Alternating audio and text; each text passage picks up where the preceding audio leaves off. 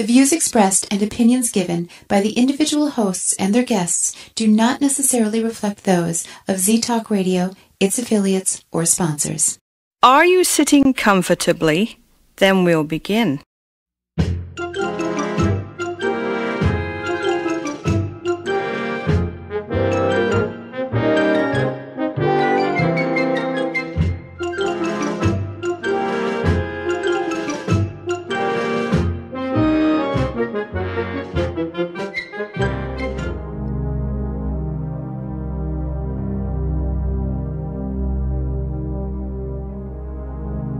The Warren Exchange, with your hosts, Al Warren and Julie Hughes.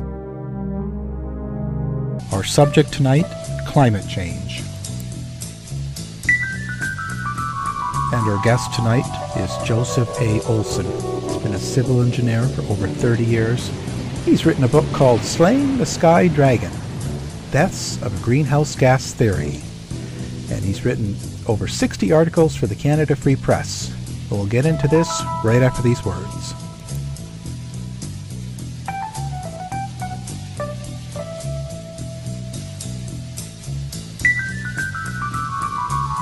You don't usually get a stock tip from a 16-year-old, but I'm here to tell you about a different kind of stock. It's called Better Futures, a stock for social change that's not about making money. Instead, you invest to help students like me go to college, which ends up making the future better for all of us. My name is Alicia, and I'm your dividend. Invest in better futures with UNCF. Visit uncf.org/invest. A mind is a terrible thing to waste, but a wonderful thing to invest in. Brought to you by UNCF and the Ad Council.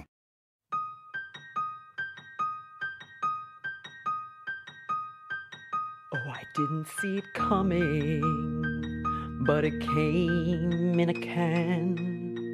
Now my sweet son's braid into a man. Mine too, and hey, we know just who to blame. When our sons have fun with women and misbehave. Old Spice, braid a man on my son. Now he's kissing all the women and his chores aren't done. He was just my little sweetie, tiny fingers, hands and feeties. Now he's touching, kissing, feeling all the women because Old Spice braid a man on my son. Now he smells like a man, and they treat him like one.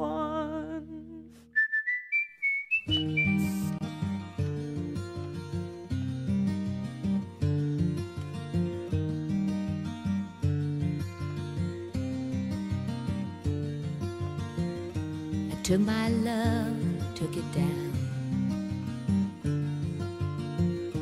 I climbed a mountain and I turned around, and I saw my reflection in snow-covered hills till the landslide brought me down. Oh, mirror in the sky, what is love? Can the child within my heart rise above? Can I sail through the changing ocean tides? Can I handle the seasons of my life?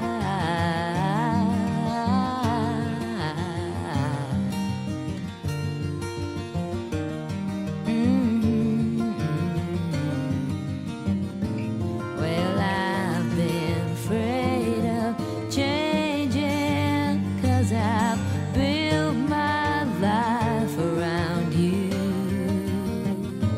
But time makes you bolder, even children get older, and I'm getting older too.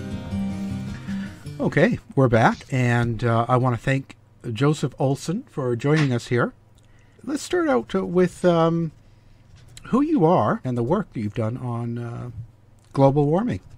I'm a retired civil engineer, and part of the requirements for civil engineering is 2 semesters of thermodynamics.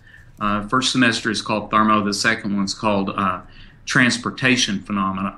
In order to qualify for those courses, prerequisites included 4 semesters of calculus, differential equations, analytical geometry, and a course called numerical methods, and then 2 semesters of sophomore physics. So this is a junior level engineering course, which is, pretty intensive. It's as tough as anything you'd get in any physics program, but it's a lot tougher than anything it takes to get a PhD in climatology, and we'll get to that in more detail as we go along.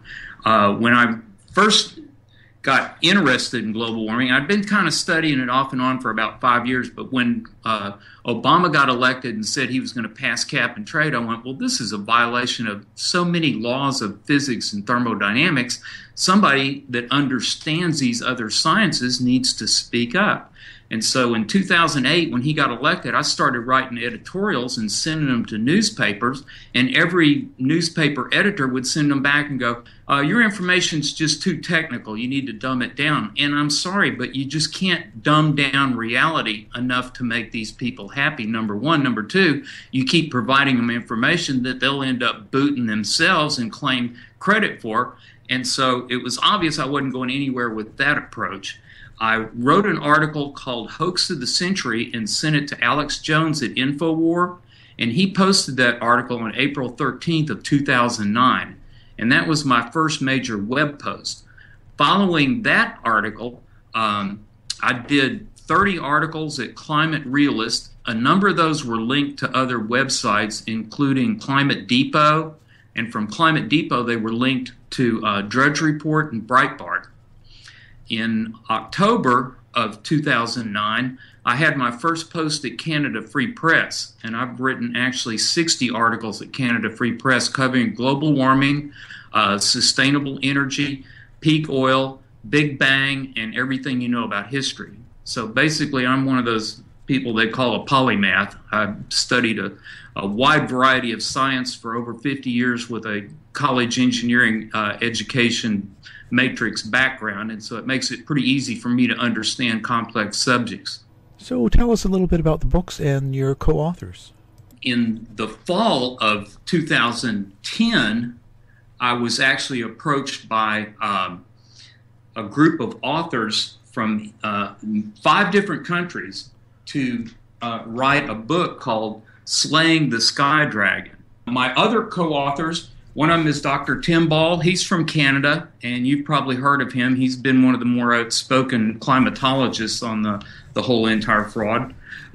Dr. Martin Hertzberg is a PhD physicist and is also a certified U.S. Navy meteorologist. Dr. Charles Anderson did work for Sandia Labs and U.S. Navy and did a lot of research into infrared spectrometry and measurements and holds patents on those. Hertzberg also owns patents. And then Hans Schrader and Al Siddons are both chemists, and I'm an engineer. So that's the group that did the book. There was a censorship controversy the day the book was released, wasn't there? One of my co-authors is Dr. Klaus Johnson. He teaches numerical methods. He's a PhD applied mathematician at the Royal Institute of Technology in Stockholm. And these are the people that award the Nobel Prize. The day that our book came out, he was censored by his university, and they said, do not teach the formula that's in this book because it goes against the laws of greenhouse gas. And I'm sorry, the laws of greenhouse gas are a crude hypothesis that are unfounded in science, and the laws of thermodynamics have been proven correct since 1870. And so we thought it was kind of odd that he wrote an article and put it up at his blog site in both Swedish and English. And I wrote an article at Canada Free Press called Carbon Warfare Rules of Engagement. And that it has a link back to his article, but basically what kind of book burning are we talking about where you can outlaw a mathematical formula that's been in use for 140 years and never proven wrong just because it conflicts with a social dogma? The book was released in November, actually on Thanksgiving Day. The ebook was released in the United States. And then following our book, in January of 2011, a Houston architecture professor named Larry Bell wrote a book called Climate of Corruption. And I attended the inaugural introduction of his book at a True the Vote meeting here in Houston in January, and read his book and was invited by his publisher to write a review of his book. But because I had paid for my own copy, I didn't want to write anything negative. And what's really odd about Larry's book is that he gives you 250 pages of interlocking financial agreements and misconduct involving the former head of Fannie Mae, Franklin Raines, and Al Gore in creating the carbon markets. And then he says, but is this all part of a pattern of corruption? He goes, probably not. And then he goes into about 3 or 4 chapters about why we need to have green energy and why peak oil exists. And I wrote Larry and I said, Larry, I'm sorry, but there is no such thing as sustainable energy. And we'll get to that portion of the green fraud in a little while. And I said, then there's also nothing about peak oil because hydrocarbons exist throughout the universe. And so I declined to do a review of his book. Another book that came out prior to that is called The Hockey Stick Illusion by Andrew Montfort. And Montfort, based on the work of 2 Canadians, McIntyre and McKintrick, they did analysis of the Michael Mann formulas for creating the hockey stick that shows the curves of up cycle of CO2 and temperature that are matching hockey stick curves. And they determined that using his metrics, you could put in any set of random numbers and it would automatically generate a hockey stick. And in order to make the medieval warming period disappear, to give the handle of the stick a straight line, they chose 3 trees out of the whole entire world to cover a 50-year period. 1 tree covered 20 years and 2 trees covered 30 years. And he based all the temperatures on tree ring data.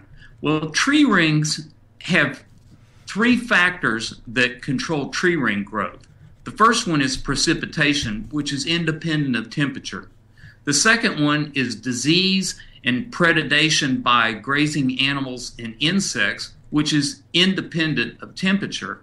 The third one is temperature, but temperature is a bell curve.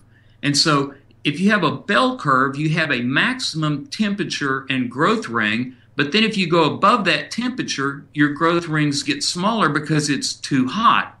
And below you have too hot. So basically at any particular point on the temperature axis, you can come across, and unless you're at the apex of that curve, you'll have 2 spots. So you can pick whether you want to have a high temperature or a low temperature. Isn't that convenient? It's like if you want to create an artificial curve, you base it on a 3rd degree factor of growth ring, and then give yourself the choice between 2 available temperatures that meet that growth ring pattern. It's absolutely the most absurd excuse for science imaginable. I ended up writing 60 articles at Canada Free Press, and those are available if you go to my website under author's bio. It lists the first probably 100 articles that I've written. I've written about 150 articles. But following publication of our book in 2010, there was an interview with climatologist Michael Mann and Judith Curry. And Judith Curry claims to be a denier, and she's having a debate with Michael Mann. And it was obvious from the debate that this neither one of these parties had ever taken a class in thermodynamics, because what they were talking about happening physically was impossible to happen. So I sent her a series of emails trying to explain stuff, and it was obvious that she was not going to be able to understand what we were talking about.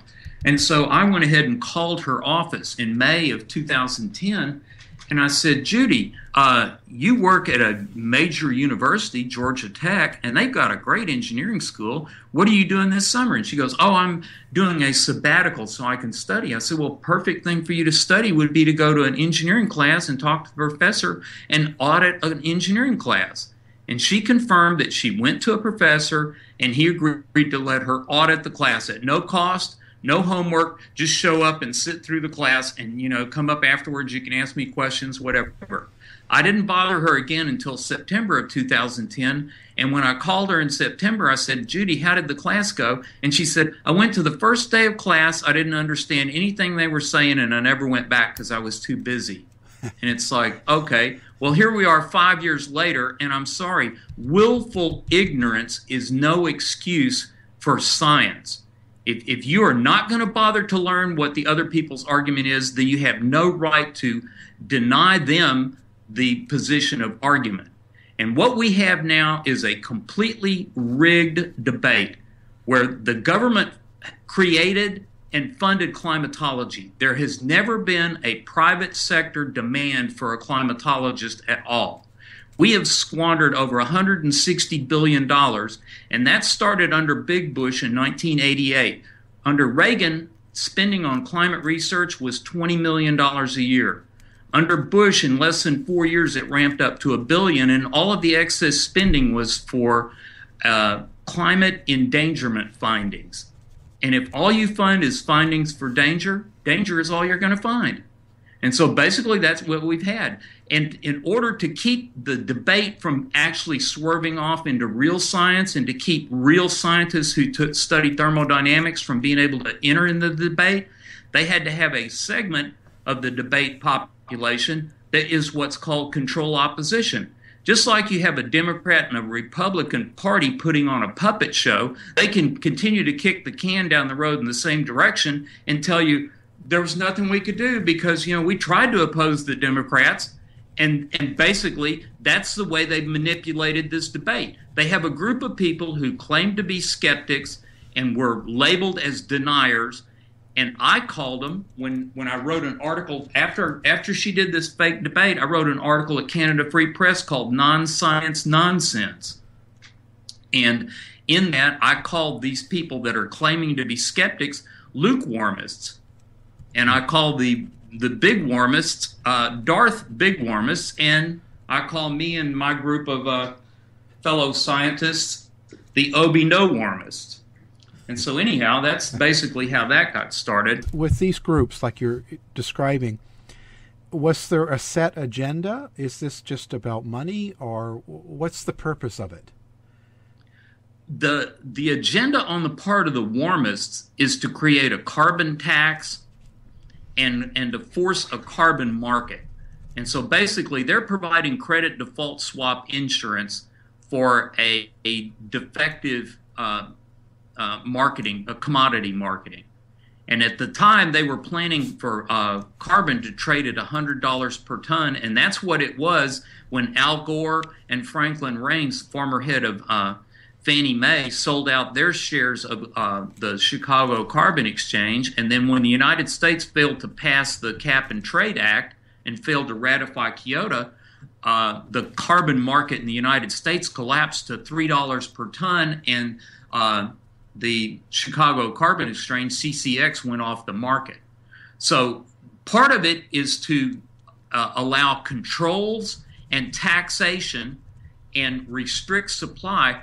Basically what they're trying to do is to substitute the precious metals backing for currency with something that they thought would be expendable, which would be fossil fuels. And that way they could say, well, we had no control over the massive inflation that's happened because the dollar is a petrodollar and there's less and less petrol in the world, and so we're just got this runaway inflation. So it's all been part of a marketing scam the same as everything in Wall Street is. If you want to read a great article about how the credit default swap insurance happened, and read The Great American Bubble Machine by Matt Taibbi, Taibbi, at Rolling Stone magazine. It's about an 8 or 10 page long article. He's written 3 or 4 follow-up articles that are equally as in-depth.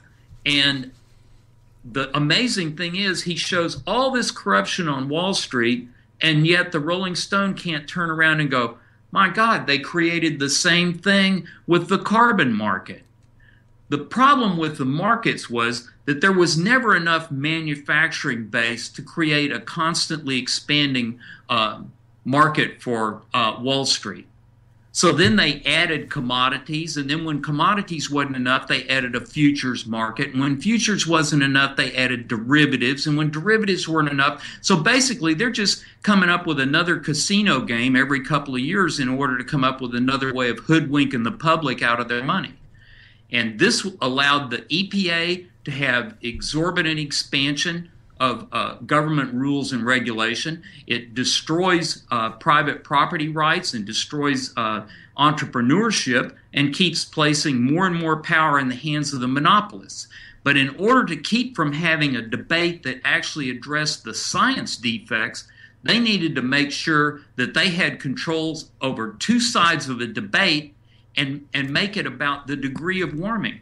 The way I describe it is that you have a defective hypothesis, and you have two groups that are arguing about it. One of them saying carbon causes a whole lot of warming, and the other one saying, oh no, it only causes a little bit of warming, when in fact it's impossible to cause any warming, and we'll get into the actual physics of that in just a little while. But what they're trying to do is to find the proper single parameter coefficient that can correct a defective hypothesis, and you cannot do that. Could you now explain the physics of carbon dioxide? So if we want to get to the physics of carbon dioxide is a combination of two elements, carbon and oxygen. We dig the hydrocarbons out of the ground in the form of coal and petroleum products, hydrocarbon products, and we burn those. And in the process of burning, we combine the carbon with the hydrogens attached to it with oxygen that's already in the air. And we create at least 2 times as much water vapor as we create carbon dioxide. So, because there's more hydrogen atoms in the molecule than there are carbon atoms. But in the simplest case scenario, methane, you have 4 hydrogens and you have 1 carbon, and so you'll create 1 CO2 and you'll create 2 water molecules. So you'll create double the number of water molecules. But by weight, the carbon dioxide molecule is 27% carbon that you dig out of the ground and 72% oxygen that you take out of the air, which is already 20% oxygen. So what they claim is that humans produce 28 gigatons of carbon dioxide a year. Right. If you take 28 gigatons and you divide out the portion that's already in the air as oxygen, and you come up with just the amount of carbon that it takes to create 28 gigatons, it's less than 1 cubic mile. So what these people are trying to tell you is that 1 cubic mile of human dug up hydrocarbons burned with oxygen controls the temperature of a planet with 310 million cubic miles of ocean and 259 billion cubic miles of molten rock. The ocean has an average temperature of 4 degrees centigrade, which is just above freezing, and the molten rock has an average temperature of 2,000 degrees centigrade. And there's no way that 1 cubic mile, and that's why I like to use that analogy. You can kind of figure how big a cubic mile is. Take a cubic mile and spread it all the way across this planet, and then tell yourself that cubic mile controls the temperature of the planet. It's absolutely absurd. So that's the thermal mass argument against global warming. And what about the temperature cycle argument against global warming? Can you tell us about that? Here's a temperature graph, and this is available online. What you have is the orange areas are areas where you have increased temperature. And this is what we'll just call a mean temperature between the highs and lows. Well, here you have the Minoan, Roman, and medieval warming periods. During these three warming periods, Vikings occupied Greenland. They built stone dairy barns that held up to 50 cows each. They left discrete artifacts from each of those occupation periods, and then they left during the Grecian cooling, the Dark Age cooling, and the Little Ice Age cooling because their dairy barns were covered with snow. And today those dairy barns are still covered with snow and ice. So I'm sorry, human beings over the last 2,500 years had no ability to control climate, and there's no change in carbon dioxide that could explain that because carbon dioxide is completely independent of these temperature cycles. So these are astronomical cycles. These were produced with the Milankovitch astronomical theory of ice ages, which was printed in 1914, and nobody's been able to refute it. This is how sunlight actually affects the planet, okay? Mm-hmm. The black line along the top is what's called the ideal Planck curve. The yellow line is the actual measured, which extends a little bit beyond, indicating that we have a little bit of an error with Planck, and we'll get to that later also. But the orange, bright orange, indicates the amount of absorption that goes to the surface of the Earth, which is less than 70% of the sunshine that hits the top of the planet. Now, these are the absorption bands. You absorb in the UV range with ozone, which is O3. You absorb in a couple of bands with O2. You absorb in 3 bands out in the infrared with carbon dioxide. And all of the rest of this absorption, all of the rest of this yellow is water vapor, which has over 50,000 absorption lines. I sent you a wiki page on water absorption, and if you look at that page, it shows you the absorption of the molecules and how the water molecule, because it's not a nonlinear molecule, is allowed to absorb far more energy, and it actually has the highest specific heat of any substance that man has found so far. And that's the ability of the molecule to hold heat, and because it absorbs in 50,000 bands. So basically what you're doing is the atmosphere is filtering out 30% of the incoming solar energy, which is cooling the Earth, which is why the Earth is 200 degrees centigrade cooler than the hottest temperature on the moon, which the moon is the same distance from the sun. The orbit distance between the moon varies as it circles the Earth, so the average distance is always the same, but the distance, the 240,000 mile distance that the moon might be closer during the new moon phase of the lunar cycle is minuscule compared to the 93,000 mile orbit distance from the sun. So basically, we get the moon and the Earth get the exact same amount of sunshine. The moon is 200 degrees centigrade hotter than the Earth, and it's 75 degrees cooler than the coldest temperature on Earth. Now, this is one of the Bibles of climatology. This is the Kiel trend birth chart. And if you look at this, they show 340 watts per square meter coming in at the top of the atmosphere.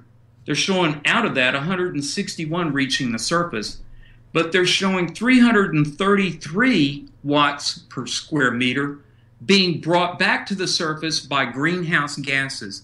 So basically what they're telling you is the sun shines through your window, it heats up your floor, therefore glass heats your floor. Forget that the sun is the only thing that's providing energy. These gases are not providing energy, and they're not providing double the amount of energy of the sun. And if they were, they would have to include water vapor, because, as we just noticed, water vapor is the largest absorber of anything in the atmosphere, by far. Okay, well, what does water vapor actually do?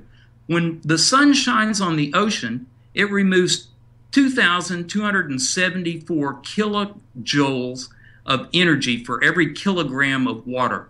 That's called evaporative cooling. If you put water on your skin, you can feel the water evaporate and your skin cools. That's what your perspiration does, is it cools your skin by evaporative cooling. If you put a pot of water on the stove and you put a fire underneath it, it'll get up to whatever the atmospheric pressure allowed temperature is for that, which at sea level is 212 degrees Fahrenheit. When you get up in a mile high, say in Denver, it's only 180 degrees Fahrenheit because the atmospheric pressure is not 14 pounds per square inch, it's only 11. So you reduce your boiling point. But the fact is, you keep adding energy and the temperature doesn't go up unless you put a lid on it and force the pressure higher. And so basically, you're removing energy by change of phase. When it goes from a liquid to a gas, it removes energy. And that takes energy away from the surface of the ocean, and that energy goes up as water vapor to a high enough atmosphere that it finally condenses. At that point, it becomes water droplets. Water droplets are heavier than air. They want to fall down. The only thing that keeps them from falling down is that there is an updraft of air that is enough to hold them in suspension. At one time I was working on my private pilot license, and I flew a Cessna 150 through a series of cumulus clouds. The top of the cloud deck was 7,500 feet. The bottom was 1,500 feet. And I couldn't turn fast enough to get between the clouds. I was trapped above them and had to get below them in order to land. And in the process of flying through multiple cumulus clouds, I got a chance to verify rain hitting the bottom wing and the bottom of the fuselage of the plane, just pounding it like a hailstorm. 200-mile-an-hour updrafts all the way through the middle of these clouds in order to keep them suspended in air. When you got to the solar-facing side of the cloud, you could see the white cloud vapor just disappearing off of the face of the cloud. The cloud was constantly being eroded. When you came out underneath the bottom of the cloud, you could fly along and look up at the clouds, and you could see the water droplets fall down and then just disappear and go right back up into the cloud. And so basically what a cloud does is it's transferring energy constantly from the surface of the earth up to the top of the atmosphere. It's releasing that as a convective current at the top of the atmosphere, and then the water vapor is falling back down as droplets. An average cloud, and I've got here, you can go to Wiki, I sent you that Wiki page. Right. An average cloud has 10 to the 15 joules of energy, which is 10 with 15 zeros after joules of energy. It weighs 15 to the 10 to the 8 kgs, which is 16,500 tons. If you've ever noticed when a thunderstorm goes by, average thunderstorm is 20 kilometers in diameter. You ever notice when a thundercloud goes between you and the sun, it gets cooler? Right. That's because it's preventing that energy from getting past the cloud and getting to the earth. It doesn't warm the earth. Have you ever noticed that when it rains, it's never hot rain? It's always cold. Right. Have you ever noticed that occasionally thunderstorms will actually drop hail and sleet and snow, which is all colder than the earth? And in order to condense water vapor from a liquid form into a solid form, you have to release an additional 334 kilojoules per kilogram. So when you go from hail, or you go from a cloud that has water in it to a cloud that has hail or sleet or snow, you're releasing another 15-20% of energy in order to make that change of phase. And so basically, if you understand thermodynamics, everything that they tell you about climatology is just a complete, utter fraud. And that's what I'm hoping to do today. I might be talking above some of the audience, but the way I look at it is I would rather pull on everybody's bootstraps and try to help everybody get more intelligent. The nice thing about this on a Skype interview is that you can see the visuals, you can do your own reference, you can do your own research on this, and you can come back and revisit this video numerous times. And this is a free college education course. What I really want to do is I want to wake up the college students who are stuck in a climatology class or who are taking physics and end up arguing with their climatology professors or fellow climatology students about why this is such a defective, intentionally created false metric. Or this is 5,500 K is what they're showing for solar temperature. Sometimes that's shown as 5,800 K. Regardless, they're showing the Earth emitting infrared. Okay, anybody that's hot radiates infrared energy. Your body at 98.6 degrees Fahrenheit emits energy in the 10 micron wave.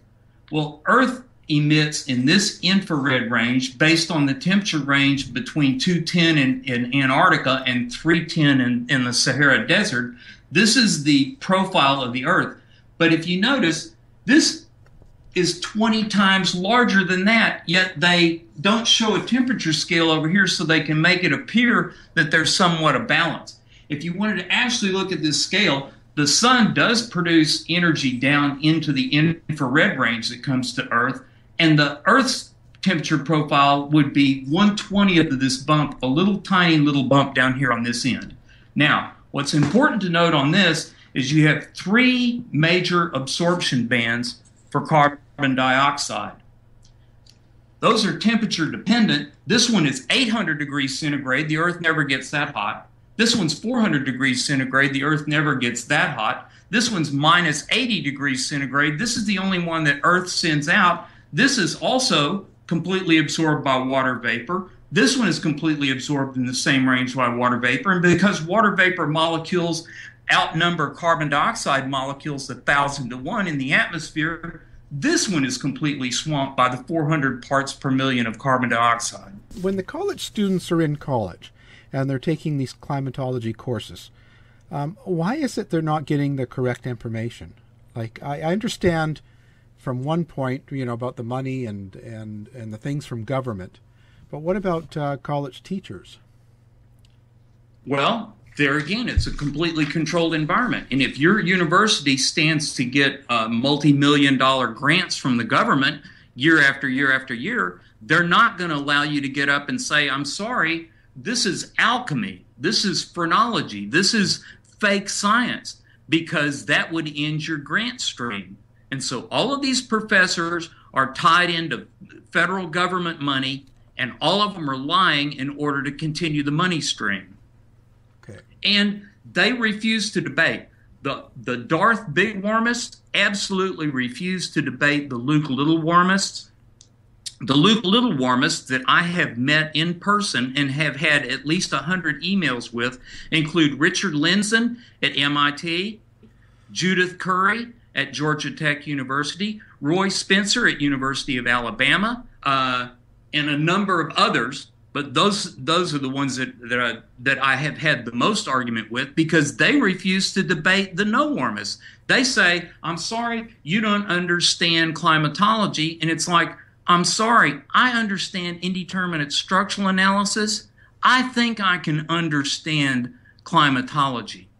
One of the colleagues that's with our group, after we ran into all these other problems, we decided that the defects are in the peer review group that is all PAL review, and that was brought out in the ClimateGate emails, that these people are willing to lie and suppress any alternative discussions and manipulate data and do whatever it takes in order to win their particular arguments.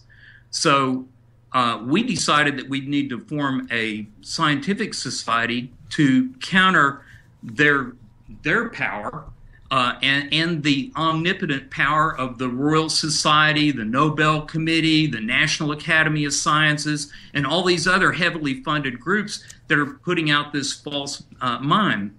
And so we created Principia Scientific International. One of the colleagues with that group is a Houston area chemical engineer named Dr. Pierre Latour. Dr. Latour has a PhD in chemical engineering, holds multiple patents for chemical plant processing controls. In a chemical plant, carbon dioxide is both a reactant and a byproduct. And sometimes you want it there and sometimes you don't, but whenever it's there, you have to know how to detect it. You have to know how it behaves chemically and thermally in order to be able to remove it or add it properly to your chemical process. I'm sorry, but if you understand how to work carbon dioxide in a chemical refinery plant, you don't have any problem understanding how carbon dioxide works in the atmosphere. And so one of the articles that Roy Spencer at University of Alabama wrote was, yes, Virginia, cooler objects can make warmer objects warmer still, because everything produces radiation, and so because you're getting radiation from an ice cube, it's making your body warmer. I'm sorry, Roy, that's wrong. When he published his article in July of 2010, I wrote an article saying rocket scientists need not apply. And that's at Canada Free Press also. And I sent him a copy of it, and he said, well, thanks for notifying me about the article. And I said, well, it's just common professional ethics that you do not write an article about somebody else's work without notifying them that you are mentioning them. And Dr. Latour read Roy's paper, and he wrote an article called No, Virginia, Cooler Objects Cannot Make Warmer Objects Warmer Still. I mean, it's just absolutely intuitive. Can you take a mirror? Okay, your body's 98.6 degrees Fahrenheit. You're emitting infrared radiation. Right. A gas molecule can't capture and throw that back, which is a point we'll get to again in just a second, because that's another point that we haven't discussed on the molecular level about infrared absorption, but we'll get to that. Okay, you could take a polished surface like a mirror or a flat metal plate, and you can reflect infrared heat. If you put an infrared heater in your barn to warm things up, it won't warm the air, but it will warm solid bodies. And you can take a reflector and you can reflect that heat down, and you can warm your body with an infrared heater, but you can't take because you have a large molecular mass that can reflect the infrared wave, and you can get a 95% reflectance. Okay, but what you can't do is take a mirror and hold it up to yourself and bask in your own heat, because your body temperature cannot raise your body temperature. Right. In the 70s, there was a thing, a mylar sheet that they called the space blanket that was supposed to capture, the Apollo astronauts used it. It's supposed to capture your energy and keep your body warm. And there were other companies that said, well, we want to go ahead and produce mylar blankets too. And they said, no, you can't, because this is a patented process. They ended up in the patent court, and even a stupid non-engineered trained judge said, I'm sorry, the plaintiffs had presented the information, and it's impossible to show that you can reflect infrared heat back and raise your body temperature. The only way a blanket works is by reduced convection, which is the only way a greenhouse works. A greenhouse works by putting a physical barrier to keep the heat from traveling out of the house. Glass is opaque to infrared. The infrared that comes in goes straight back out. You don't stop the infrared energy. All you do is contain the heat.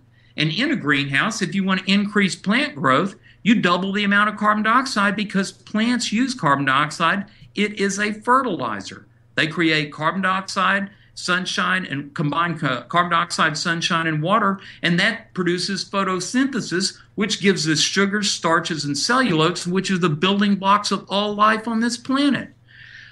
Getting back to the 400 parts per million of carbon in the atmosphere, there is a limit to the amount of radiant energy that's coming off of the planet, as we mentioned before, and doubling the amount of CO2 doesn't double the amount of available energy to absorb.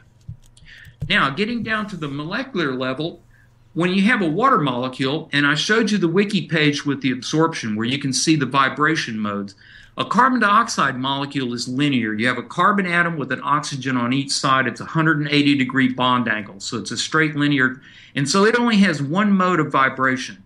when it hits the resonant frequency so that the oxygen molecules vibrate off the end of the carbon molecule, it makes the molecule more buoyant and it wants to rise up, but it also has a limit on how long it can hang on to that extra kinetic energy. So when a photon comes from the sun in the 14.7 micron range that carbon dioxide can absorb in, or in the 4.3 or the 2.7 micron ranges, but the Earth only produces in the 14.7, but you've got 3 micron ranges. When that hits the carbon dioxide molecule, the molecule gets excited, but it only gets excited for a billionth of a second. After it has that vibration, it transfers that energy to the adjoining non-absorbing oxygen and nitrogen molecules in the atmosphere, and they vibrate. And so basically, you have something that picks up a little bit of vibration, goes, oh, and then it releases a lower energy, longer wavelength photon. So basically what the carbon dioxide does is it just filters out a little bit of the energy as it comes in from the sun. It's the same as if you took a tuning fork to a concert. You can hold up the tuning fork, and when the right resonant frequency hits that tuning fork, it'll vibrate. But if you took 1,000 tuning forks to a concert and you held them up, you're not going to increase the sound of the concert because the concert was independent of the vibrations that are happening inside the tuning forks. An increase in the amount of carbon dioxide in the atmosphere does not warm the planet, it cools the planet. Increasing the concentration of CO2 because it has a specific heat of 0.8 instead of 1.0 like standard air is going to be a cooling factor. Every parameter of physics and radiation points to increasing carbon dioxide cooling the planet, but they have to hide that fact. Now, another colleague of our group is a guy named Dr. Pierre-Marie Robitaille, who is director of radiology and director of physical chemistry at Ohio State University. His main interest is radiology. And because human blood contains 500 parts per million of carbon dioxide, which is more than the carbon dioxide that's in the air, and you have to have that amount or you suffer from hypocapnia. You can't balance your blood pH unless you have more carbon dioxide in your bloodstream than is in the air. But with 500 parts per million of carbon dioxide had to be known at a very accurate level in order to increase the imaging for magnetic resonance imaging. So if you're doing an MRI, you have to know the exact absorption and emission properties of everything that's going to be inside your field of vision. Well, he started doing tests on this. He did a great paper, and he's also done a great video called On the Validity of Kirchhoff. And in the process of measuring the actual properties of carbon dioxide, Dr. Robitaille found out that not only is Kirchhoff's law of radiation incorrect, but also the laws of Stefan, Boltzmann, and Planck are incorrect. And as a matter of fact, Planck had to put a carbon sample into every spectro analysis that he did, basically spiking it and creating a Planck constant that he got a Nobel Prize for that doesn't exist. And so basically we've had a fraud in the way of radiation laws, a Nobel-approved fraud for over 100 years, that we've been systematically lied to about everything in the way of properties involving global warming by both sides of the debate.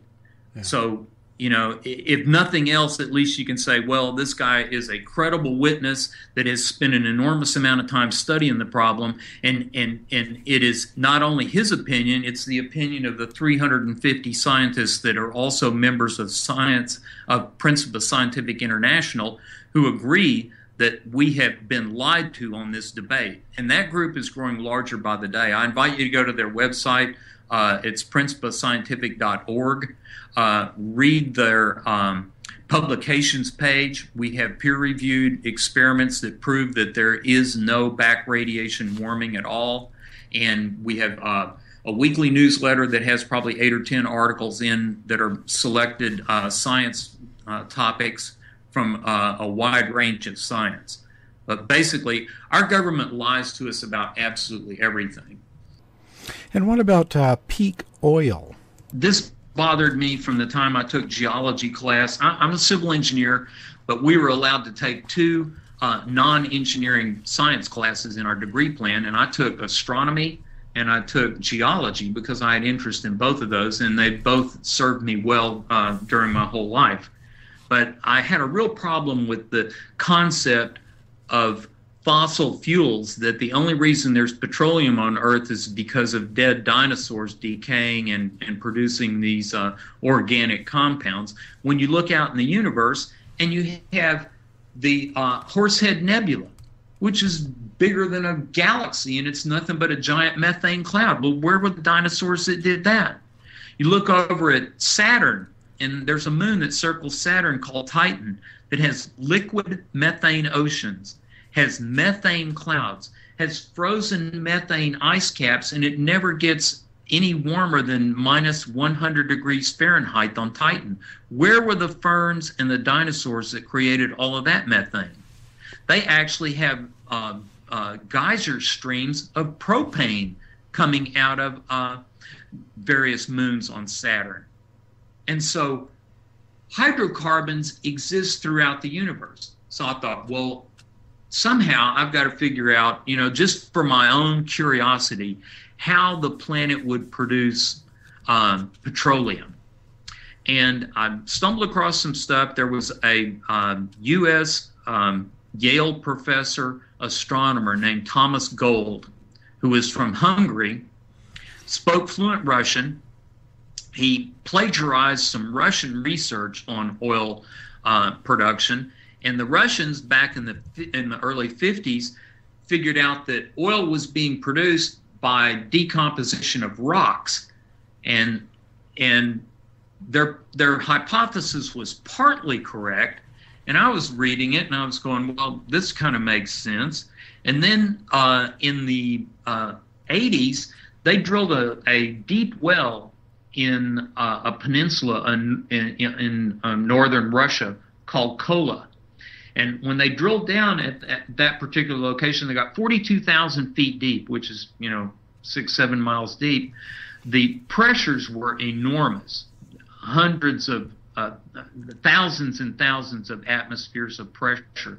The ambient temperature was 350 degrees, and they were having to use oil as a drill driver because there was water coming in, and they actually ended up stopping because they couldn't get any drilling mud that could keep the well sealed because of water penetration. And they said, how can water exist at that particular temperature and pressure?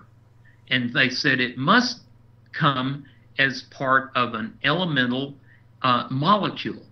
So what happens is, when you have a uranium atom, you've got 92 pairs of neutrons and protons. And then to give it the extra weight, you've got some extra neutrons stuck on. The neutrons and protons are the actual indivisible matter. They're the things that are indestructible. But when they're put together in a big glob like that, the glob is breakable. And if you go to Wiki, again, I hate to reference Wiki, but they're the easiest thing to reference, and not everything they say is a lie. I'd say on Wiki probably 5 or 10% of it is lies and distortion. But if you know how to filter it out, you can look at Wiki and kind of get some basic guidelines of how things work. But they show the daughter cell, the daughter reactions, nuclides for the breakdown of a uranium atom. And there's 12 daughter reactions. So when you take a uranium atom, this big cluster of neutrons and protons, and you hit it with a particle, it breaks down, and it will break down into a series of 12 daughters. Well, each of those daughters under high temperature, pressure, and particle bombardment will also break down into another series. And so basically, we have a universe where everything is trying to become hydrogen and helium. And that's basic laws of thermodynamics. Okay? The Earth is constantly being impacted by solar and cosmic rays, and we're partially protected from those by a variable magnetosphere. So you've got variable particle bombardments, variable protection by the magnetosphere, and you've got nuclides that are nuclear atoms that are going to break apart at some point anyway.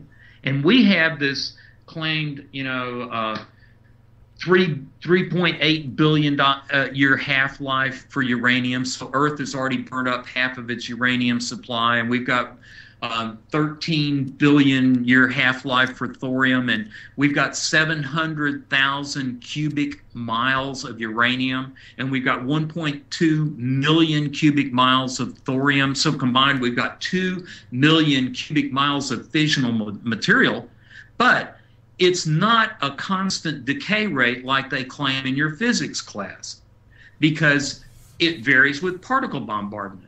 If you take uranium and you put it in a nuclear bomb, you can reduce the half-life to milliseconds.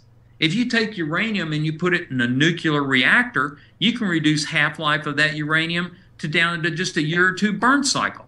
So basically, by controlling temperature, pressure, and particle bombardments, you can have any array of byproducts as well as any array of half-life duration for the molecules.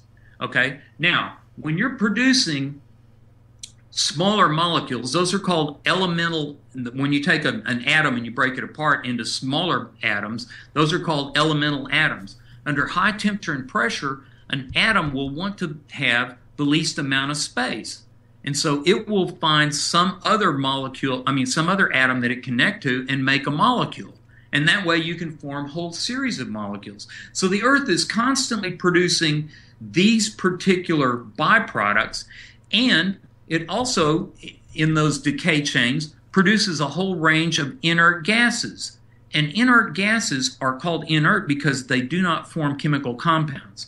So if you've got helium, and you've got argon, and you've got krypton, and you've got radon, you have gases that cannot be created by breaking apart a larger molecule because they don't form molecules. Those are only origins of nuclear decay. And one of those, radon, has a half-life of 3.8 days. If you had a pound of radon, in 28 days you've got a quarter of an ounce. Yet they tell us radon is a problem in your basements because it's outgassing from the planet. So the only way radon could be coming out of the planet is if radon's just being produced like crazy in order to seep up through the cracks of the Earth before it actually breaks apart. So that's another factor that's completely absurd. Right. Now, in the process of producing all this heat and gases, you have a planet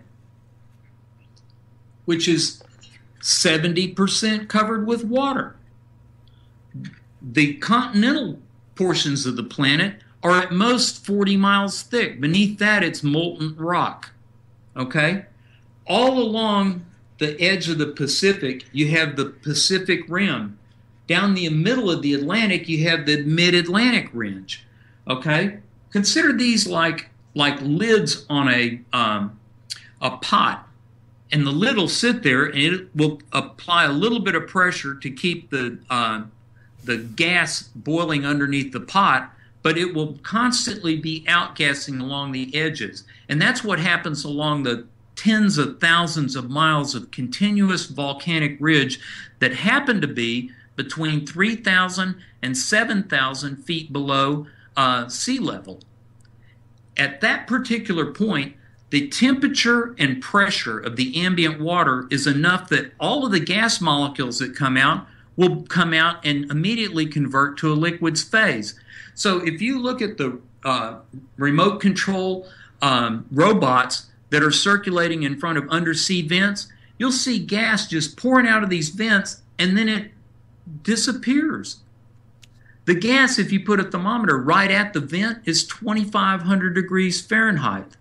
You pull it back 2 or 3 inches away from the vent, it's 4 degrees. What happened to that gas? It immediately converted to liquid, and there again, just like we talked about previously with the atmosphere and the ocean, you have the change of phase causes the cooling. You're basically constantly bubbling all over the planet gases which keep the entire ocean at maximum saturation level. I was wondering why these remote control robots had to have real slow propellers. And the reason why is if the propeller goes too fast, it breaks up the entrained air, which happens in hydraulic systems, and we studied that in fluid dynamics, and that's what causes cavitation in pumps. Because you get the entrained air, when you start stirring it enough, the entrained air breaks loose, and that's why at every level, all the way down to 20,000 feet below sea level, at the very bottom of the ocean, you spin a propeller fast enough, you'll bring gas molecules out. The bottom of the ocean, by one report by a geologist in Australia named Timothy Casey, the bottom of the ocean has vast pools of liquid carbon dioxide. That's where 90% of the carbon dioxide that's in the atmosphere comes from, is being outgassed from the ocean. The claim that the oceans are going to acidify because of human carbon production is absolutely absurd. You cannot force carbon dioxide from the atmosphere into a carbonated beverage like a beer or a champagne or a soda pop, because there's more carbon dioxide in the fluid, and once you relieve the pressure, it's coming out of the fluid. And the same thing with the oceans. They're constantly being filled with a whole series of gases, which is not just carbon dioxide, it's also sulfur dioxides, nitrous oxides, all of the gas byproducts from the fission reactions that are going on in the center of the planet are being outgassed along the edge of that lid, along the ocean level, at depths and temperatures that immediately convert them into liquid. They come up inside the water column. At a certain point, they reach their saturation temperature, and they convert to bubbles in the water, and then they outgas into the surface. So basically, there is no carbon dioxide flow from the atmosphere into the ocean. Now, another claim by these climatologists is, we're going to cause ocean acidification. Oh, really? Well, the pH of neutral is 7.0. The pH of the ocean ranges from 7.8 to 8.4, which is heavily alkaline. The whole ocean basin is covered with basalt, which is calcium carbonates, which if you happen to get the slightest amount of acidity going, they're going to dissolve and neutralize it. So the claims that carbon dioxide is going to acidify the ocean are as absolutely bogus as every other claim by these climate charlatans. How would you bring that down to someone on the street? Because what they hear from the media is something different. You need to... there was a wonderful thing in physics when you're first getting started doing your dynamics thing. It's called inertial reference plane. That is that there's no perfect place for looking at anything. So what you need to do is you have to just mentally say, okay, I'm going to forget everything I quote know under the possibility that you've been lied to about everything. And then I'm going to listen to what Olson and these other scientists that he's referenced to are talking about, and I'm going to absorb a completely independent viewpoint, and then after I have studied enough of this independent viewpoint, I'll compare it to what I've been force-fed and see which one has more credibility. The wonderful thing about science is that it's empirically proven. Science is quantitative, it's predictive, and it's repeatable. Anything less is superstition. So if you can do an experiment that proves something, and it not only proves something, but you can say, the next time I do this experiment, this is what's going to happen. And somebody on the other side of the world can take the same test equipment and do the same experiment and come up with the same thing. Then you have science. Global warming is not science. There has never been an experiment that proved that any of these false hypotheses that they claim about radiation, about heat transfer, about the behavior of clouds. Everything that they state is a complete falsehood. And we've gone through a series of those so that even if you don't understand the nuances and the minutiae of it, you can understand the overall concept. Our government lies about everything. 95% of the news media on the planet is owned by 6 monopolist corporations. They own our government. They own our major scientific organizations, and there is not an ounce of objectivity allowed. They have an agenda, and their agenda is to create a universal serfdom. These people are demonic warlords, and there's no limit to the amount of lies that they will tell us. So we've already discussed a pretty good range of lies involving global warming, and then we were just getting into the discussion on peak oil and the fallacy of the limited finite supply of oil. The first oil well was drilled in Pennsylvania in 1859, and immediately the U.S. Geologic Survey said, well, it was only 150 feet deep, but this well is going to run out in no time. The great thing about that well is that it produced kerosene, which eliminated the need for whale oil. And so the very first products were to provide light for the other humans on the planet. And since then, the reason there's oil under every rock you frack is because the oil is constantly being produced. The article that I wrote at Canada Free Press called Fossil Fuel is Nuclear Waste was published in September of 2010. It was a unique title, and when you put a unique title in with quotation marks, you can get the exact number of Google postings for that article. My article had 11,000 crosslinks in one day, and I went through the first 100 pages, which was the first 1,000 crosslinks, and I wrote down every foreign language that I could identify. I was in 25 foreign languages. The first article I wrote at Canada Free Press was called One Pleasant Day in Runnymede.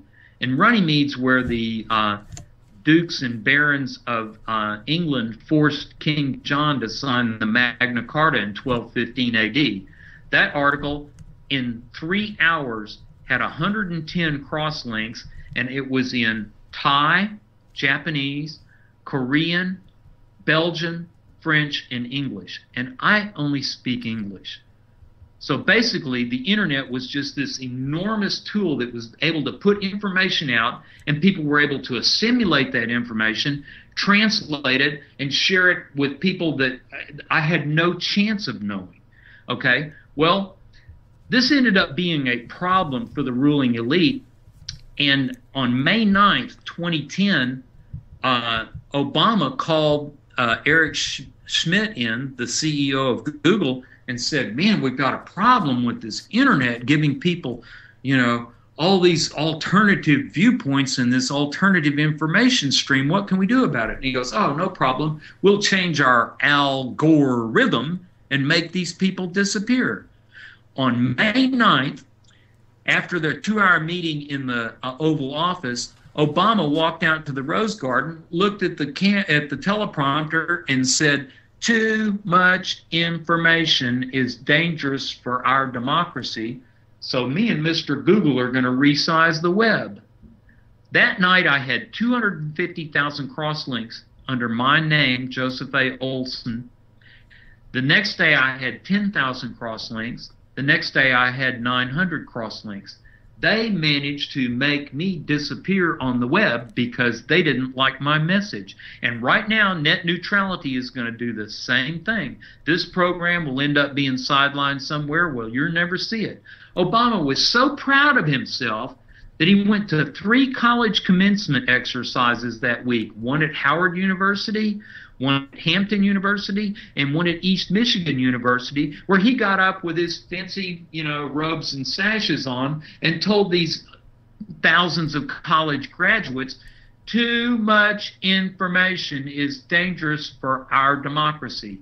And hundreds of kids held up their cell phones took pictures of him saying that and posted it on YouTube. And today, you're lucky if you can find one copy of that because they purged it off of YouTube. But that's exactly where these people are going. These are fascists that have complete control of the system, and they have no moral restrictions on telling the truth about anything because they're invested in a group of corporate lies. And what can you tell us about sustainable energy? There is no such thing really as sustainable energy. The one that I started researching the earliest was photocells. And I thought, my God, how do these things create electricity out of just sunshine? There's got to be some magic involved. And you can't find any place other than the articles that I've written on it as to how a solar cell functions. But if you've taken a chemistry class and you've taken a geology class and you understand how matter works, you can understand how they manufacture them, and then you can understand actually what the mechanics are. So what you start off with is a crystalline grid of silicon. Now, silicon wants to form a cubic crystal.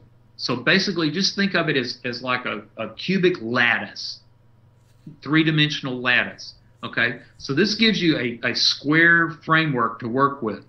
Now, you make it slightly impure, and then you wash the impurities out of it.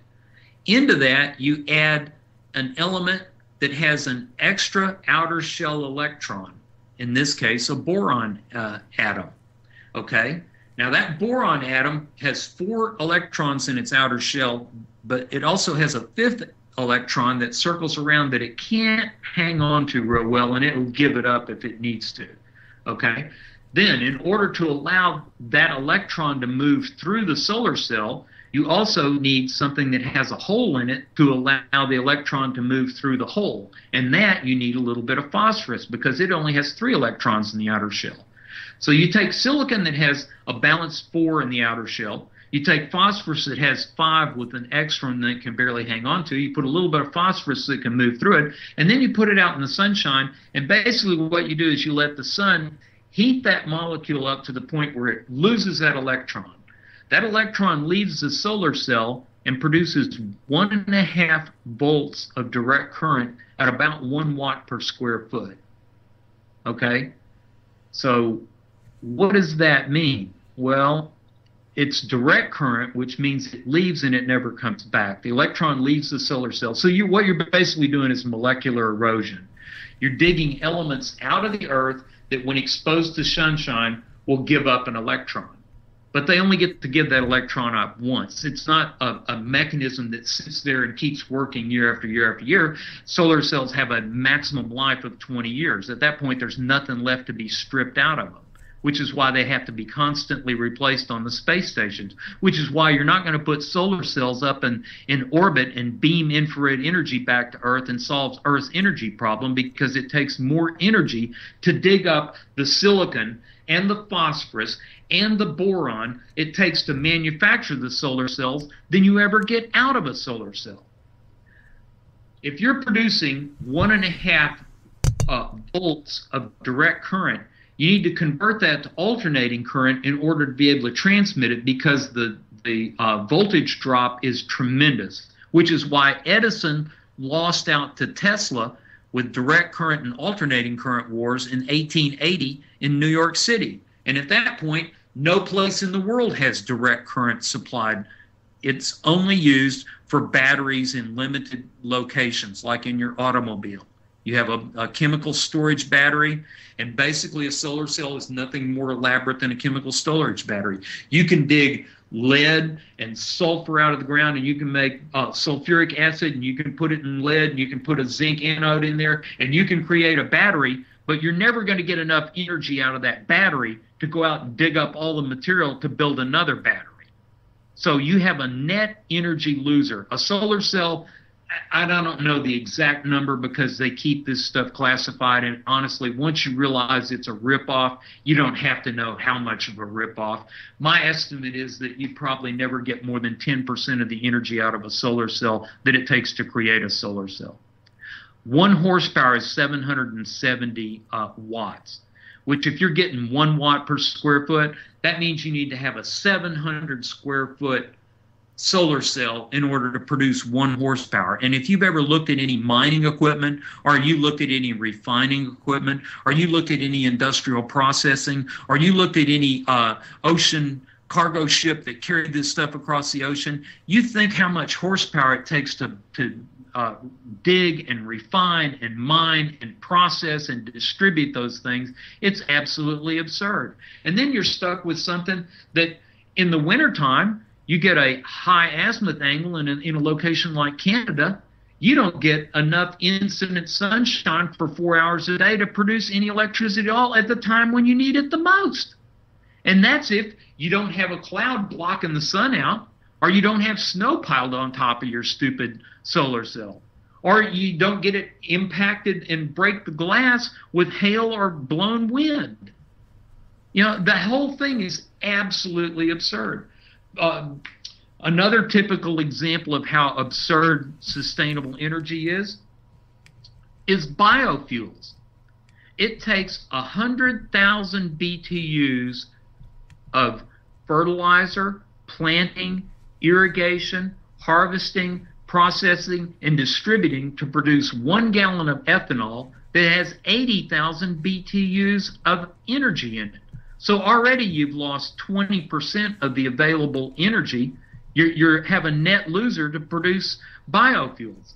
Then you turn around and add 80,000 BTU per gallon ethanol to gasoline, which has 110,000 BTUs per gallon, and you reduce the energy content in gasoline and you reduce your mileage by 15%. So how intelligent is that? We're going to waste 20% of our energy to produce a fuel that you can add to your car and reduce your gas mileage by 15%.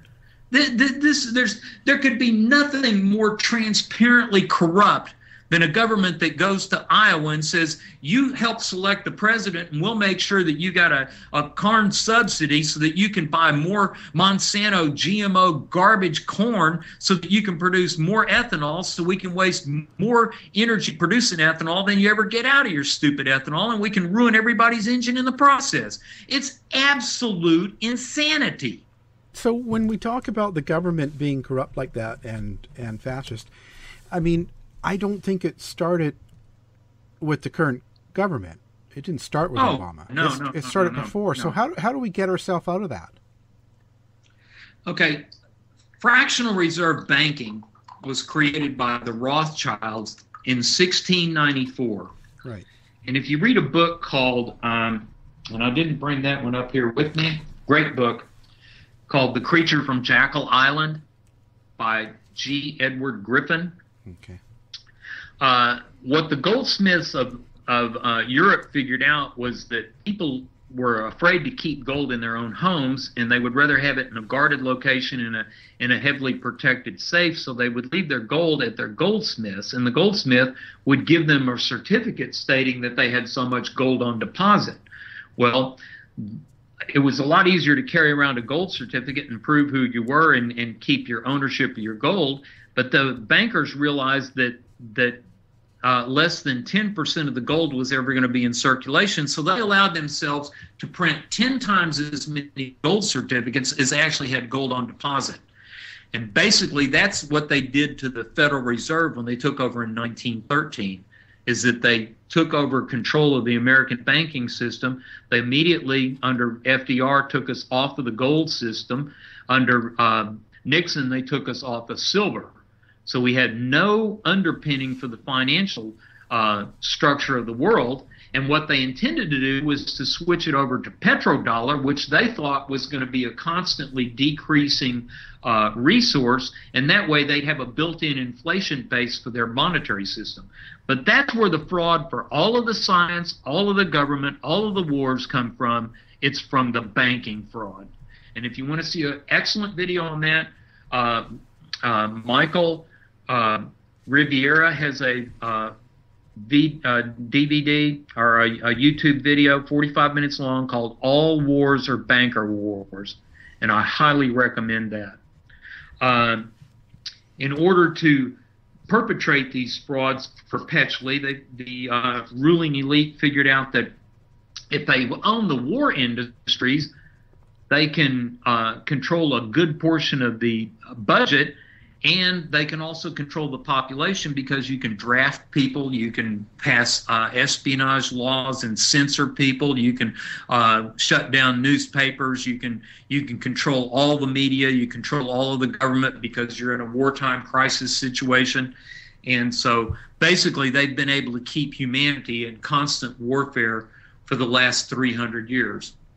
The United States, when we were first formed, wanted to be completely independent of the Bank of England, but we ran up enormous debts and we couldn't trade with anybody until we settled our debts. So we created the first bank charter. And Hamilton, Alexander Hamilton, was set up by the Rothschilds to be their little puppet in America. And they created the first bank charter, and it lasted 30 years. And when it expired, America said, look, we've got all this land, we've got all these resources, we can produce our own, products. We don't need to have England anymore. So we're not going to renew the bank charter. Well, that's when England declared the War of 1812 on us, was to force us to have another bank charter, the second bank charter. We technically had a stalemate in that war, but because we ran up debts, we went ahead and signed a second charter. Then Andrew Jackson was at the point where that charter was going to be expired, and he said that he wasn't going to renew that type of banking system and keep America in debt.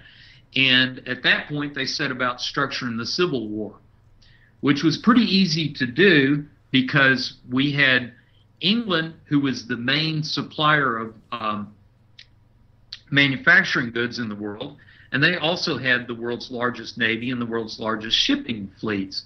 So they could amateurize their costs based on worldwide volume, and the United States had beginning industries in shipping and textiles and manufacturing, but we were also a large base of agricultural products, in particular cotton. And in a sailing environment, cotton was one of the most critical things you had to have. You needed it for rope and you needed it for sailcloth. And so England could subsidize their textile industries and use high-quality Southern cotton and compete against American shipping, and they could also use that money from other colonies around the world to subsidize their manufacturing goods and keep the North from manufacturing. So basically, the North outnumbered the South 2-1. They outnumbered us in the number of states in the Union, so they had complete control of the government, and they were under control of, at that point, American bankers who'd also been funded by the Rothschilds, which included the Morgans and Rockefellers. Okay, so this banking group set about passing laws where they would do export taxes on Southern agricultural products, tobacco and cotton, and they would do import taxes on finished goods, which would be textiles and manufacturing brought in from England, and they would also require U.S. shipping.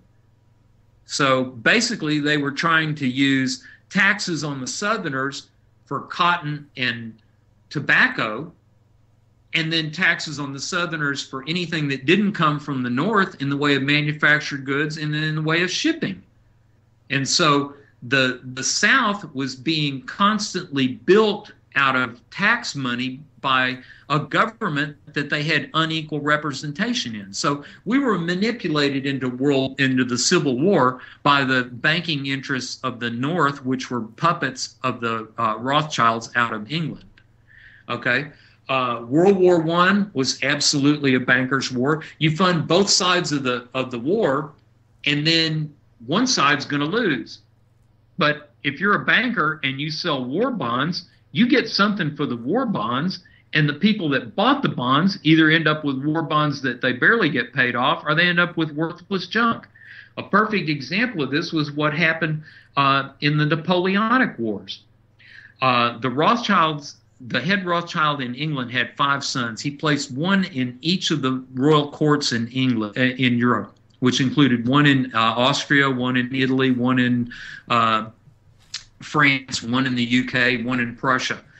They were able to manipulate these monarchs and keep Europe in constant warfare.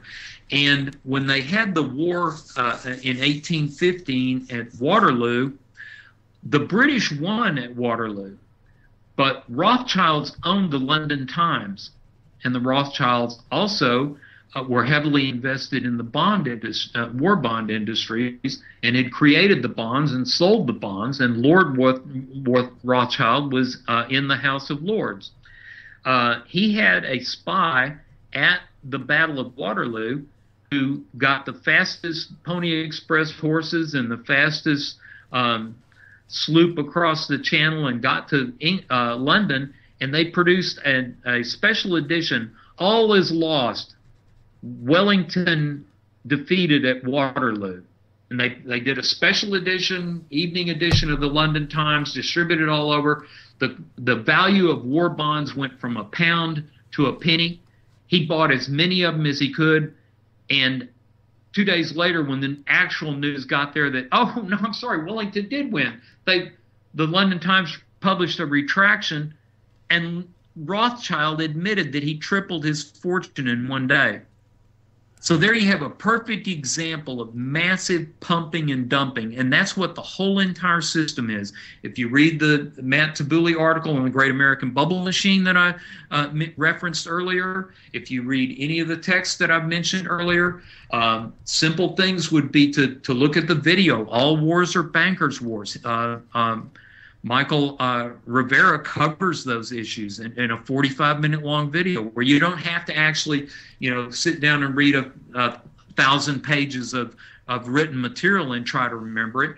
You just watch the video, and it's pretty transparent what's been going on.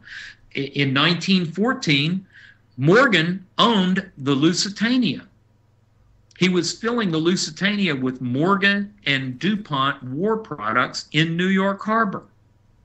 Germany, 30% of the people in America had German heritage. Either they were directly German or they had, German relatives. So there was plenty of Germans in America in 1914, and they had spies in the New York Harbor, and they reported to the German embassy, and the German embassy posted a notice in the New York Times: do not sail on the Lusitania. This boat is being filled with war material.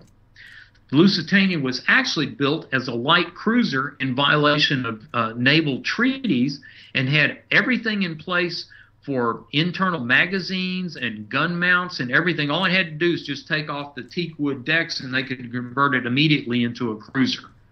But they wanted to get America involved in the war. There was 180 American passengers that didn't take heed of the New York Times notice that got on that boat. And when it got to the Irish Sea, the director of the Admiralty in England was Winston Churchill. And he sent a radio message to the Lusitania to go to half speed in the middle of broad daylight in the Irish Sea, and for his destroyer escort to leave the Lusitania by itself. So already the Lusitania was going at half speed. The Germans at that point had 18 submarines. Now, the logistics of a submarine back then, when they were diesel-electric submarines, was that you couldn't keep a submarine out on station more than a third of the time. So that meant there was only 6 active German submarines in 1914, and one was known to be in the Irish Sea. The Lusitania was hit with 1 torpedo in a forward hole. If you hit a passenger ship with a torpedo, the only way you can make that passenger ship explode is if you hit the boiler. The boiler was not in the front bow of the ship. The boiler was in the rear. I happened to be taking scuba diving training in the early 70s, and I subscribed to Skin Diver magazine. And they had an issue that said, first exclusive photos of the wreck of the Lusitania. And sure enough, 200 feet deep in the Irish Sea, where it had sat there for 60 years, was the Lusitania with blatant demonstration, photographic proof of internal explosions bending the plates of the hull out, so that there was an inside explosion, and the whole seabed was littered with munitions. There was artillery shells and mines and bombs all over the place around the bottom of the ocean. Skin Diver magazine was going to do a second visit to the site and publish more photos, but the Royal Navy sealed it off as a navigation hazard and dynamited the Lusitania wreck in February of, I don't remember, 1972, something like that. And so why would the Royal Navy declare a historic war artifact like the Lusitania a navigational hazard when nobody even knew where it was for 60 years and it hadn't bothered anybody, but that the whole ocean was littered with war debris, proving that the Germans were correct when they stated, and that's why the United States didn't get sucked into World War I in 1914 like they wanted to. They had to wait for another series of events, which they also carefully constructed, just like FDR knew 3 weeks ahead of time that the Japs were going to bomb Pearl Harbor. You know, it's just like Lyndon Baines Johnson knew that the Gulf of Tonkin didn't happen. The Israelis attacking the U.S. liberty in the Mediterranean was a false flag that was intended to be pinned on the Arabs. JFK was set up by the CIA and sandbagged on multiple issues, including the Bay of Pigs, which George Bush was heavily involved in, a plan called Operation Northwoods, where the U.S. CIA was going to shoot down an American passenger plane near Cuban airspace and blame it on the Cubans so that we could start a war with Cuba. The CIA was running an operation called Operation Gladio in Europe, where they were funding the army and supplying them with bomb materials so that they could create hundreds of casualties in Europe in order to keep the flames of war and oppression going in Europe. And so basically you had a CIA that was constantly creating wars and overthrowing governments throughout the world. And when JFK found out about it, he fired Allen Dulles. Well, Allen Dulles had been in the OSS during World War II, and he was appointed to head the CIA in 1947, and he stayed in that position until JFK fired him in 1963. He is a cousin of the Rockefellers. His brother John Dulles, also a cousin of the Rockefellers, was head of the State Department. Together, they made sure that Mao got plenty of weapons, that Stalin got plenty of weapons. The elitist bankers in Europe found and funded Karl Marx. They found Lenin and Stalin and Mussolini and Hitler and Mao, and every other dictator you've ever known has been found and funded by this group of monopolists, because if you own the war machine, what you want is war. And that's all you do, is you just constantly stack up these dominoes and kick them over, and then, you know, you stage, set, and direct it. World War II, perfect example. 1943, July 25th, the Italian army revolted and captured Mussolini. They held him prisoner for 6 weeks. They begged the Allies to let Italy switch sides. At that time, Patton was already on the Italian peninsula, and the Italians said, look, we've got a big line of mountains down the middle of Italy. We can put all the Italians on one side of the mountains and fight the Germans on that side, and you can come up the other side, pick whichever side you want. We'll be more than happy to help you do this. There's 900,000 Italians on the Italian peninsula. There's 1 million Germans. We'll help the Americans beat them. World War II would have been over 2 years too soon. So the elitists, absolutely. Eisenhower was a member of the Council of Foreign Relations, and Eisenhower had no interest in ending the war 2 years too soon. Patton had plenty of officers in his group that were Italian Americans. We had good dialogues with the Italians. Patton was more than willing to work with the Italians in Italy and overthrow the Germans, and we could save all the destruction that happened in Italy and shorten the war by 2 years, but that didn't happen. Well, Patton started making noises about it, and so they sidelined him during the Normandy bloodbath, which was a completely insane butchering of thousands of Allied troops in an absolutely stupid demonstration of infantry warfare. It just absolutely absurd. But after they got onto the mainland of France, the Allied push stalled, and Operation Garden, whatever it was that Montgomery dreamed up, was an absolute failure. So they weren't making any progress going through the northern part of France and into Belgium. And so they put Patton back in command. He almost immediately surrounded 250,000 German soldiers in western France, along with all of their equipment. There was a 25-mile gap that kept him from being able to completely enclose these Germans and either kill them or force them to surrender. And that was a little town called Felice Gap. And he was under orders to not close that gap, to allow those Germans to escape. And those were the Germans that attacked us during the Battle of the Bulge. That German army and that German equipment was allowed to escape, because had the war, had Patton captured them in July of 1944, the war would have been over a year too soon. So we don't want that to happen. And then in December of 1944, Patton was 100 miles away from Bastogne, and the Germans that had escaped in western France that summer attacked, and they were in the process of annihilating 10,000 soldiers of the 101st Airborne. And Patton was under orders not to relieve those soldiers at Bastogne. And he said, to hell with you. And they said, well, we'll not give you gasoline. He goes, well, that's okay. I captured enough gasoline from the Germans and French. I'll just use that. And so he relieved Bastogne and saved those 10,000 soldiers. But in the process, he knew how totally corrupt the command structure of the Allies was, and how totally compromised by the banking industry that wanted to have the war continue until 1945. And so he said, when this war's over, I'm going to resign my command, and I'm going to run for president, and I'm going to expose what's really going on. At that point, the OSS said, we've got a problem with one of our actors, and we need to have him taken out. And so there was 3 separate murder attempts on Patton.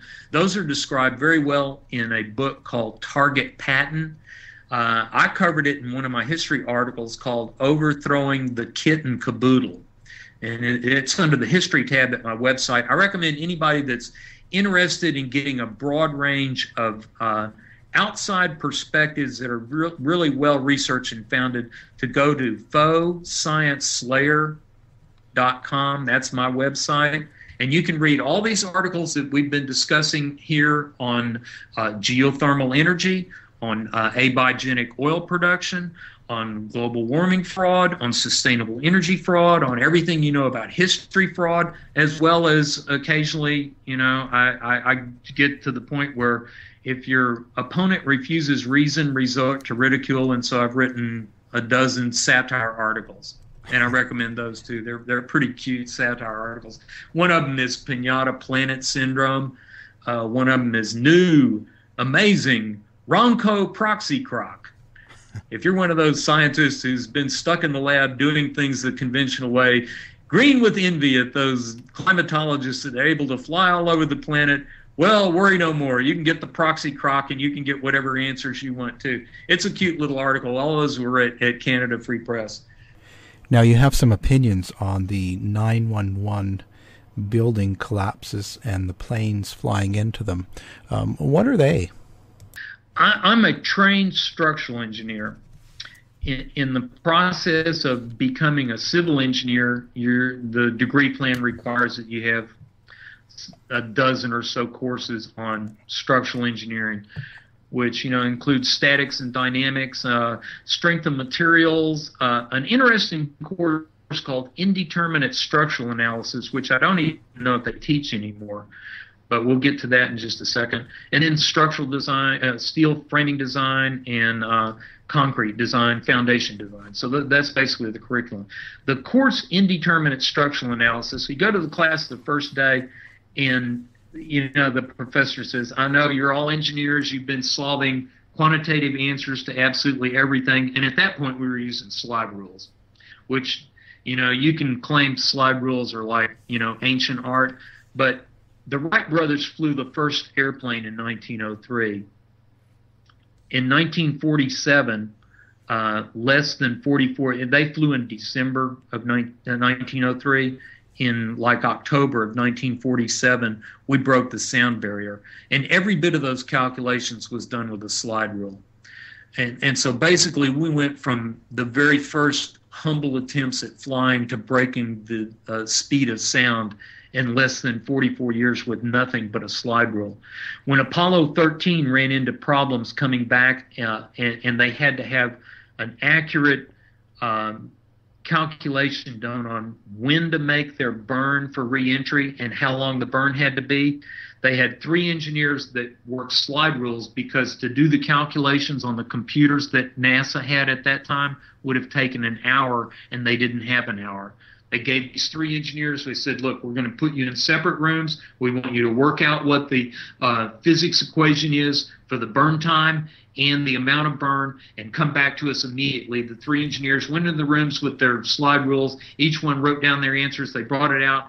The answers were close enough that they said, all 3 of these engineers agree, and that's what saved Apollo 13. So don't put down slide rules, because the nice thing about slide rules is you have to have a very good intuitive grasp of what your answer is supposed to be, because a slide rule can't provide anything other than the 3 digits. It can't provide you with the scientific notation that goes with it. So you don't know with a slide rule answer whether it's 3 or 30 or 300. You have to know that intuitively, and you have to know when you're working a slide rule what you're expecting to get in the correct answer. So engineers that worked with a slide rule had a lot more intuitive grasp of reality that they were dealing with than the engineers that just sit around and key punch and go, oh, well, this is accurate to 10 digits. No, it's not. It's not any more accurate than what you had in the way of input information. Matter of fact, it's 1 digit less than what you have accurate in the way of input information. But regardless, okay, so we're taking this course called Indeterminate Structural Analysis. And he said until 1932, there was no accepted method of doing structural calculations for a multi-frame structure. At that time, the American Society of Civil Engineers adopted the Hardy-Cross method of moment distribution, where you take a frame and you start putting dead loads and wind loads on the frame, and you distribute those loads down through the grid of the building. But the calculations were so complicated that you could only do a single plane. You couldn't do a 3-dimensional calculations, because you'd just be doing calculations forever. Well, at about the same time I'm taking this class, University of Houston and most other engineering colleges were getting their first IBM 360s, and the professors were down there like mad trying to figure out how to do 3-dimensional Hardy-Cross moment distribution formulas. And they were working through these formulas, and our professors were coming into class going, my God, we've been over-designing every one of our buildings by at least 25%. Well, the normal safety factor for a building is 3 times anyway. So if you've got 3 times and you're adding another 25%, well, then you're already up past 4 times the amount of load. The buildings at World Trade Center, I had my suspicions when I watched it live during 9/11. I said, there's no way these buildings failed that way. But I didn't want to think the worst about my fellow Americans and certainly about our leaders. And so I didn't pursue it, and I regret that I didn't voice my opinions about it sooner. But, you know, you can only be a tinfoil hat conspiracy person for so long over so many different fields, and then people just go, well, you don't have to listen to him because he's a tinfoil hat. Well, when you have the scientific proof for everything that you have a very well-held opinions on, then you're no longer a tinfoil hat, you're an expert, and the other people are liars. So we can get to that pretty quick. After I got my first article posted at InfoWars, there was a group of people called Architects and Engineers for 911 Truth. They produced an hour-and-a-half long grand jury level testimony DVD on what happened at 911, and they had a premiere in Austin, Texas in May of 2009. It was a 4-hour long event. Alex Jones got up and spoke for about 45 minutes. Richard Gage, who's the head of the Architects and Engineers for 911 Truth, got up and spoke. They had copies of the New York City stamped approved structural drawings for World Trade Center 1, 2, and 7. I'm a trained structural engineer. I looked at those structural drawings. I looked at the newsreel footage that they had of how those buildings were constructed. I studied them intensively, and it was obvious that these 3 buildings were brought down by controlled demolition, which involved an enormous amount of pre-planning. I was not convinced that the architects and engineers had the correct means of destruction, because they were claiming the buildings were brought down by thermite, and thermite can melt steel. It's been used to weld railroad tracks since 1880. It's an aluminum oxide that when you light it on fire, it burns about 4,000 degrees. So you can take 2 rails and you can melt the ends together, making railroad tracks. And so it has been used, and it has been used in demolition. And the Lawrence Livermore Labs in 1998 got a patent for nanothermite, which is even more devastating than regular thermite, and that's probably what was used. But the volumes were just too big for the level of demolition that happened, particularly on 1 and 2. So I never joined Architects for 911 Truth. They had a second DVD that they premiered in Houston in July of 2011, and I attended that 2-hour-long event, and after the movie was over, I got up and spoke to the crowd for about 15 minutes, and afterwards I went to dinner at Pico's restaurant with Richard Gage and other members of the management of A&E Truth, and we discussed it, but I still was not convinced that they had the right information. Then last year, in March of 2014, a website called Veterans Today produced an article called Slam Dunk, Most Classified 911 Revealed. And that article, they proposed that miniature nuclear bombs were used to bring down the buildings at World Trade Center 1 and 2. And it was compelling. And about 2 days later, they did another article called VT, V as in veterans, T as in today, flexing its nuclear muscle. That article goes into a great deal of depth about the history of nuclear bombs. The bomb that we dropped on Hiroshima, Little Boy, was 10 feet long and weighed 5 tons. By 1963, Sandia Labs was producing 155 millimeter, which is a 6-inch diameter artillery shell that were nuclear. They had since managed to make the miniaturization process to the point where they could use just 3 ounces of plutonium, make a hand grenade size atomic bomb that would vaporize a 10-story building. So basically, to bring down 911, they put 10 of those bombs up through the elevator corridors, and then they also used thermite in the hollow outside columns. I did a great interview with one of the editors at Veterans Today, James Fetzer, at his website, The Real Deal, episode number 31, and that's also up at the Media Broadcast Center website.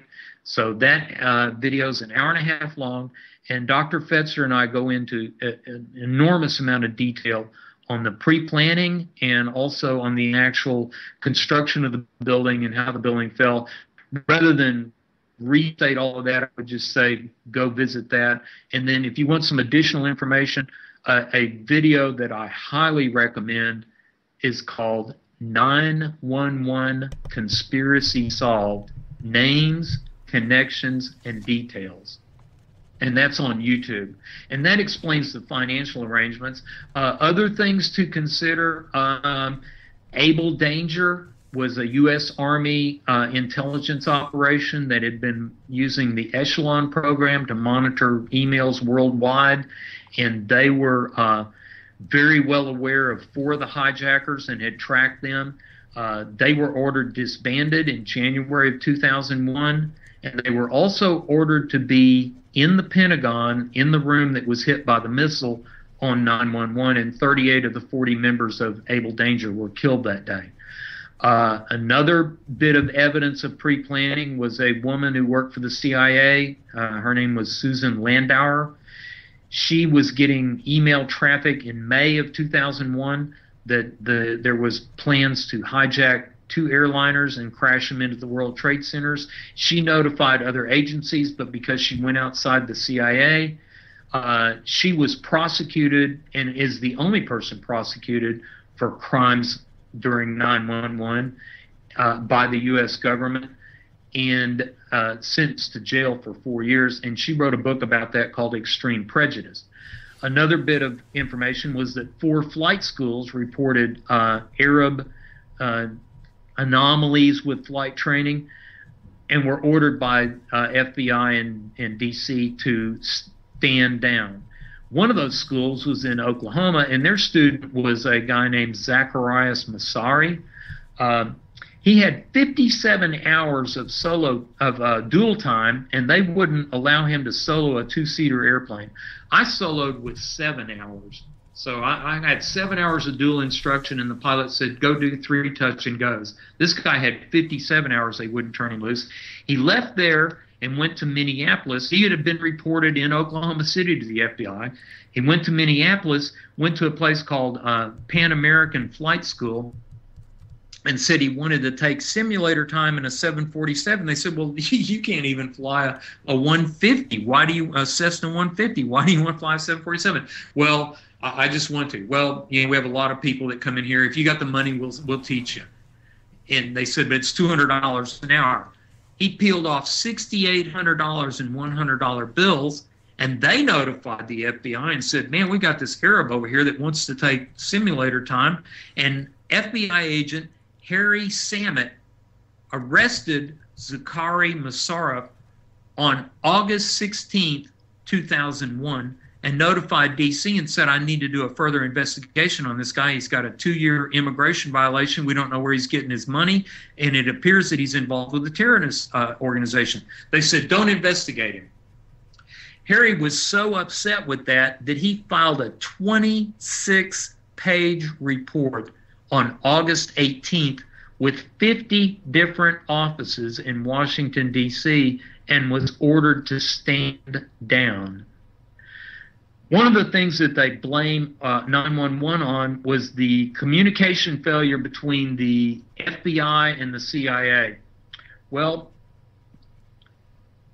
the person who put the firewall between the FBI and the CIA was Clinton-appointed Assistant Attorney General Jamie Gorelick, who was appointed by Baby Bush to be on the 911 Whitewash Commission.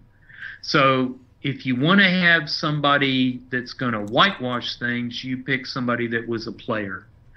When LBJ wanted to whitewash the Warren Commission, he appointed Allen Dulles, the former head of the CIA that JFK had hired to be on the Warren Commission. Yeah. I'm sorry. At what point can you not see all of the dots and all of this ugly mosaic? I'm sorry. At some point you have to say, our government lies about absolutely everything. our corporations are all owned by evil monopolists that intend on destroying the whole planet, and they will sell us genetically modified garbage because there's not a single thing that grew naturally on this planet that these deviants don't want to destroy.